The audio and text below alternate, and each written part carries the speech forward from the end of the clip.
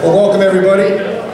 Appreciate everybody braving that Florida storm. I unfortunately promised our guest speaker tonight, I promised him sunshine when he came to Florida. It started raining about 10 o'clock this morning, of course. But I do thank everybody for coming tonight. Can you hear me okay back there? No? All right, Bill, they're asking for a little more juice in the back.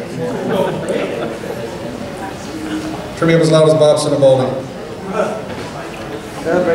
Test, test, test. How's that? There we go. Now they're all shaking their heads. Well, we have a very special event tonight. Thank everybody for coming. Of course, our guest speakers each and every month are very special to us, but we had someone travel a long way to be with us this evening. But is there anybody here for their first time or never been to a Tampa Bay Fossil Club meeting? Raise your hands. That's quite a bit. Well, we do this every month. We're usually in a room across campus, a little closer to the parking lot, so you won't have to walk as far next time.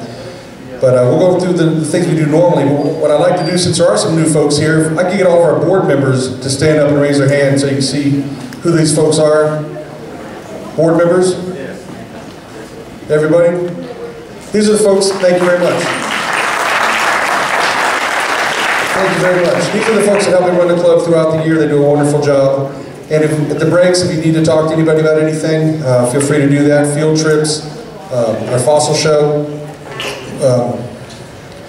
First I want to bring up, well, sorry for the room change. They changed the room on us twice, and that's the reason for the long walk and the signs and stuff, but we do appreciate you making the trek across campus. The other room they put us in had no facilities, no restrooms, so this one will be a little better. If I could, Fred Hindershaw, you want to take us through field trips?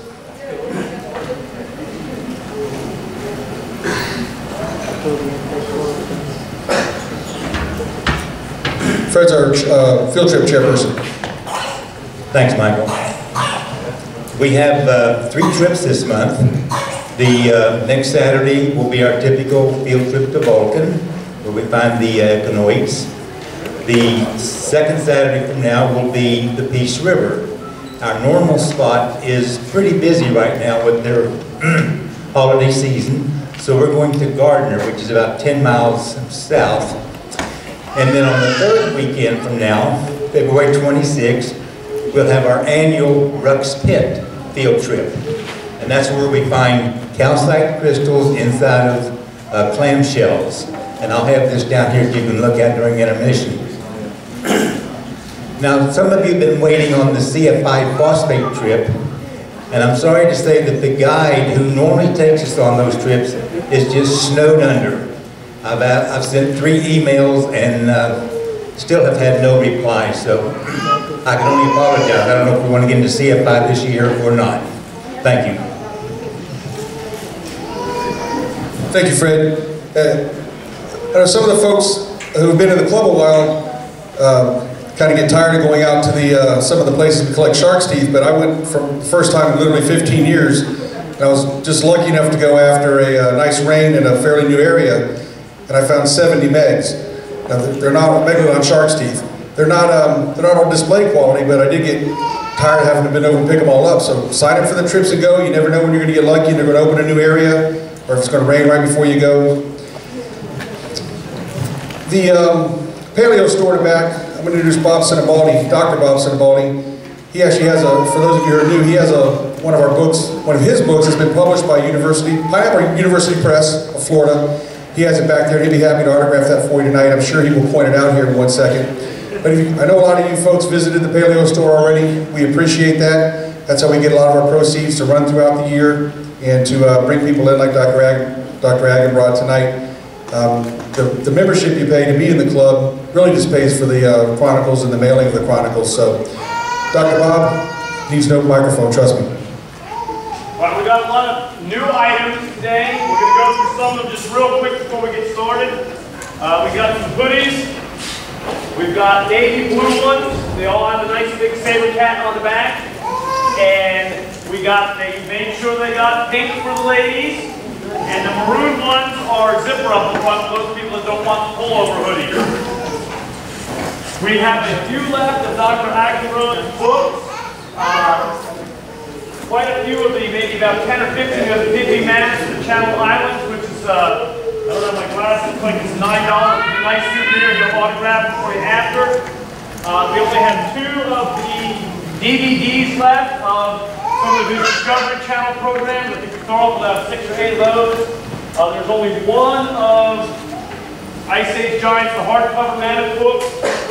And there's a few of the Hudson Big, the Bison Kill site in Nebraska, or is that up South Dakota by that? It's still Nebraska up there, right? Yeah, I went there like 18 years ago. It's a really cool site.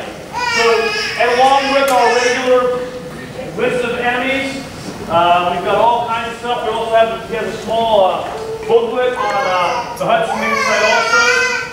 So we got a lot of books, most of them informational, some t-shirts, only 3 or 4 of the club hats left. Trying to unload those.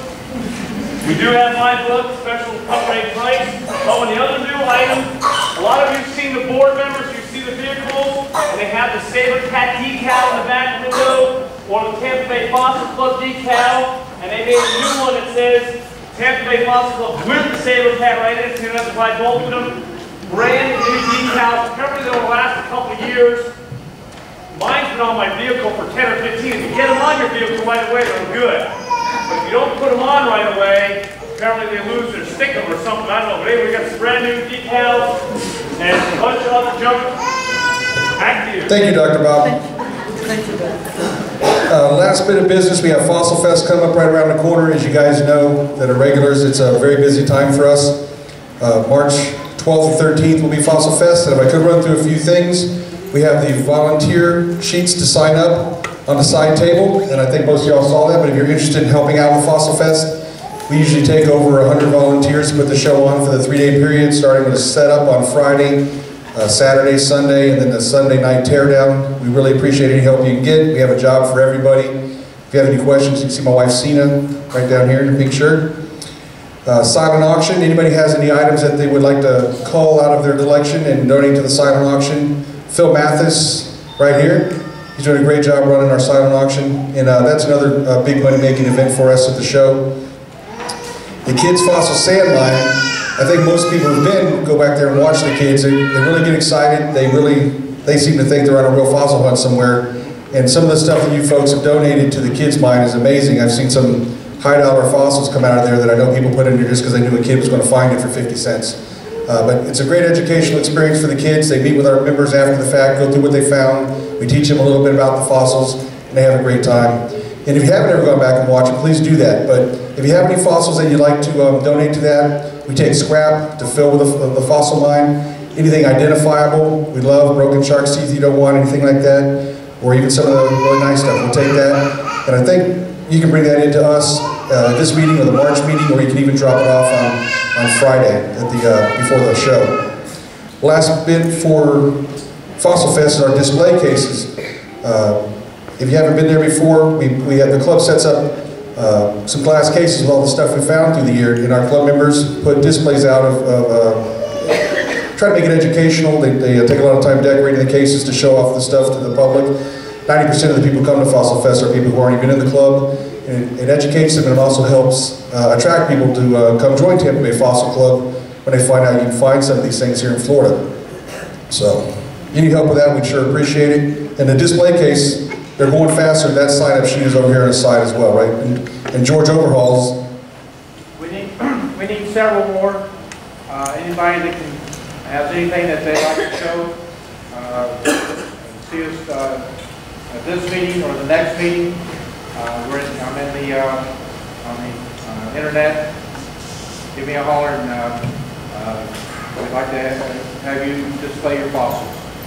If you check out my article, I know it was long and it gets boring when I start talking about some of the stuff we need for Fossil Fest, but if you check out the my article in here, it does have the email and phone numbers for Sina, for our volunteers, and for the display cases.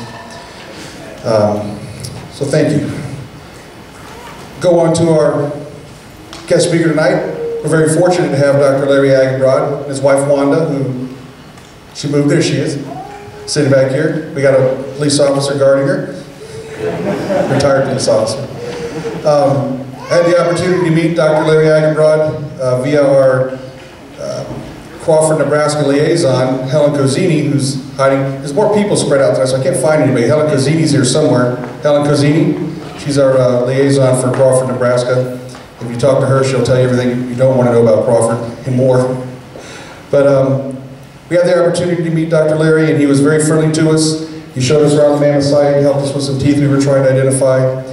And I know I've got a lot of calls and emails from people asking, how'd you get this guy? He's on TV all the time. If you've ever seen a documentary about mammoths, he's on it. So he's really, I guess, one of our first television stars we've had here on at the Tampa Bay Fossil Club.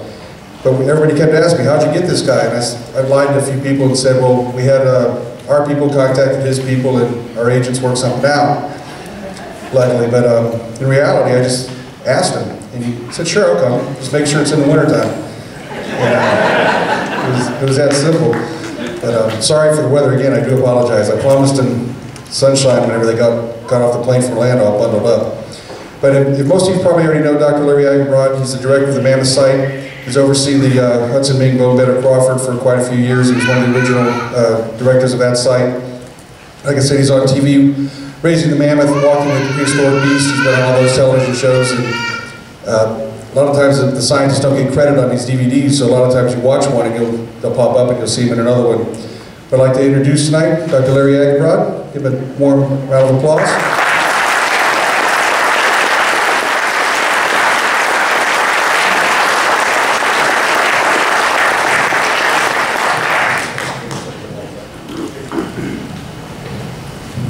Good evening, people. It's a pleasure to be here, even with the sunshine. We've had a week in Arizona, and it was colder there than it was in South Dakota when we left. Not while we were gone, but when we left. Okay, we're going to do a little trick here. I'm going to flash Sina every now and then, and she'll advance the PowerPoint. I probably ought to tell you a couple things about how I got to where I'm at, and it's not the way you think. I got out of the military, and they told me if you got an engineering degree, you had the world by the tail on a downhill pull. So I got an engineering degree, and that year they hired no engineers from the University of Arizona. It didn't make any difference what the specialty was. There wasn't an engineer hired. In fact, there are more engineers working in Sears Roebuck in Midland, Texas, than there were geologists working for oil companies and so on. I was told that if I would get a master's, for different companies would offer me a job, so I got a master's. They offered me the jobs, and I took the geographic area that I preferred the most, which was the Colorado Plateau. The best thing they did for me was put my retirement date on the stub of every check, and after a couple of years I said, I'm not doing this till then. So I had a chance to go to the University of Nevada and work on an atomic, pardon me? Can't hear? Closer? Okay. Had a chance to go to the University of Nevada and work for the Bureau of Mines on an atomic shop, nuclear shop, and did that. The AEC tried to hire me, and I decided I'm too close to my doctorate, I'll finish that. So I did. And the way that I got started in mammoths is kind of a wild story too. As you'll see, a lot of different localities on the screen tonight, it'll look like they happened in sequence. They didn't. They all came in big lumps at the same time. It started in about 1965, when I began working on a bison kill site in Idaho. And in 1966, I was asked to join a group on a mammoth kill site in Arizona.